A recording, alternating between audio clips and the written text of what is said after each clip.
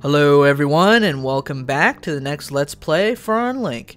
If you remember a couple parts back, we actually hacked into the Pro-Division server. And at the time there was like a thermonuclear war type thing. Well, it got noticed. We almost started World War III. But anyway, that's beside the point. This time we're going to actually be doing a couple of Trace the Hacker missions. These, by far, are not my favorite type of missions, because more often than not, you're stuck by the end of the mission. In other words, most of the time, at least whenever I usually do this, something goes wrong, and there actually is no way to trace them. That really is a frustration. There is a way to actually get past it when you're at that point, but I won't exactly spoil how to solve that until we actually get to that point later on down the road. For now, though, let's go to the Digital Networks public access server and grab the administrator's phone number so we can get a voice print in a minute. Because without that, we're not going to get in their local area network so that we can trace the hacker.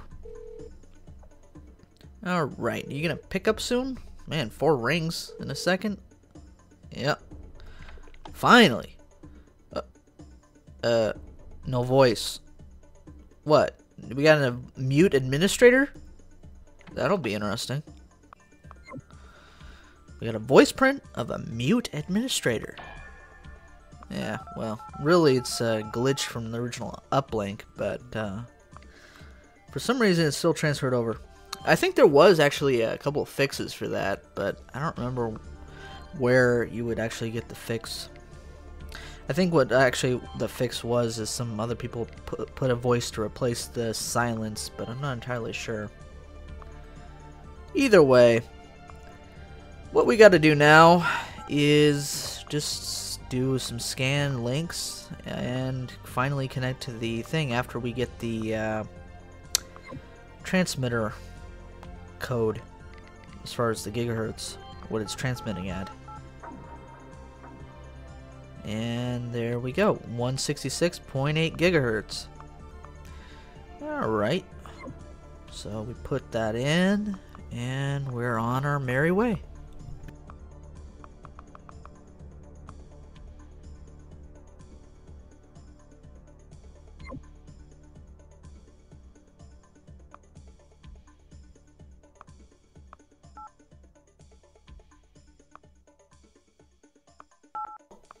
They really like putting all these links behind all these computers.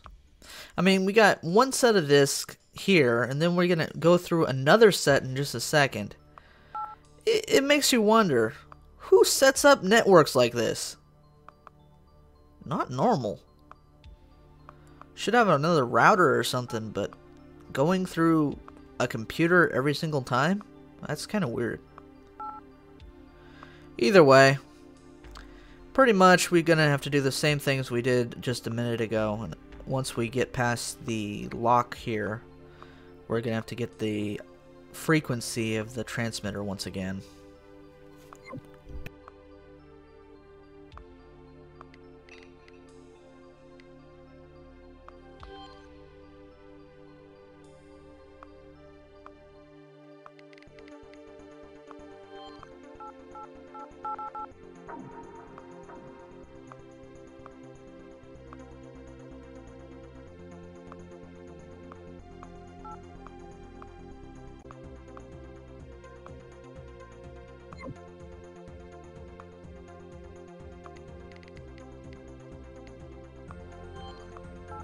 For these little short passwords like love, don't you think that this game should have like the dictionary hacker to automatically try to hack the password when you're on a LAN?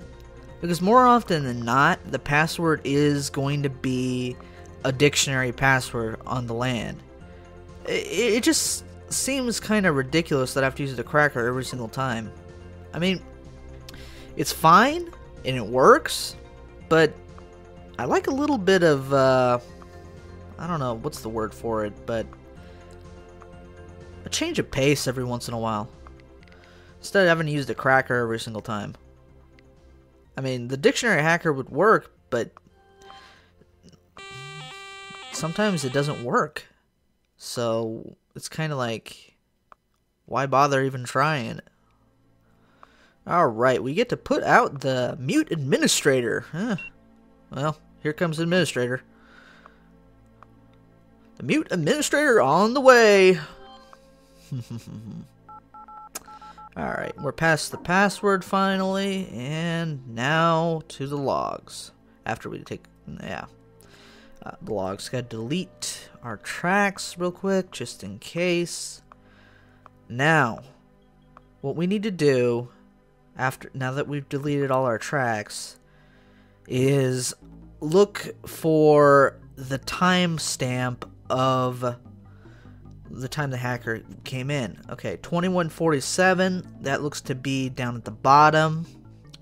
So now that we've gotten that, what we should probably do is a couple times make it so that we can undelete the log just in case they cover the tracks, which by the looks of it they did not.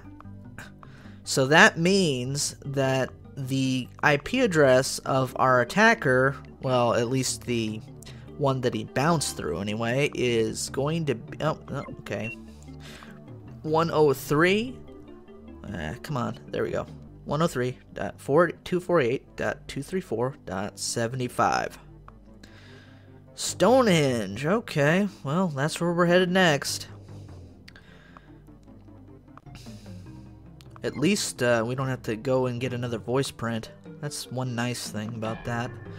Internal service machines have no voice prints usually. Though again, it would be kind of nice if on occasion you would run into one. A rare occasion.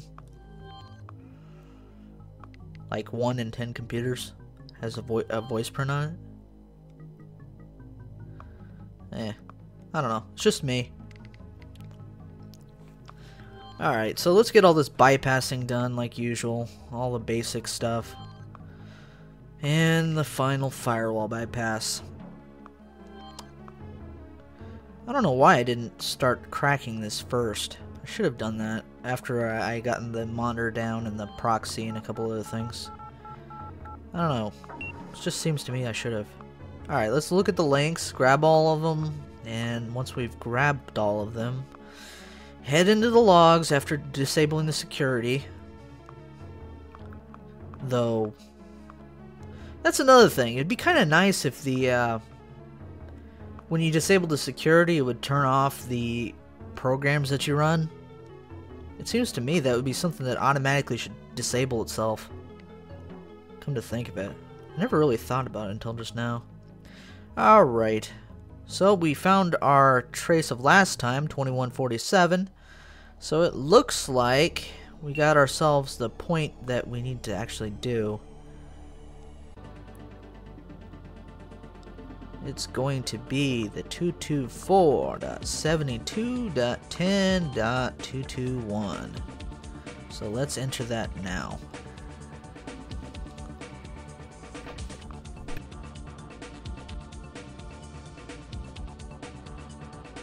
Like it's going to be the Eclipse Systems people this time. So let us head on over.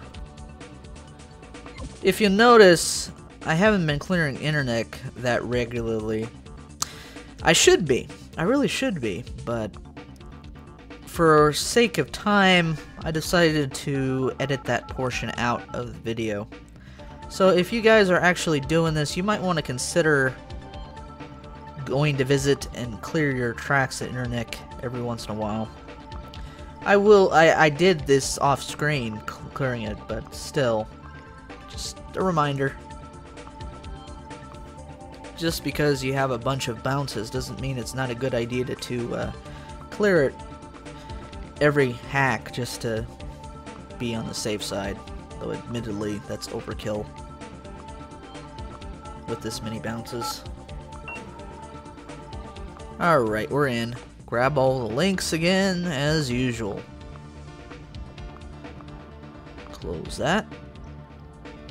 head into the admin and disable the security once again, like usual.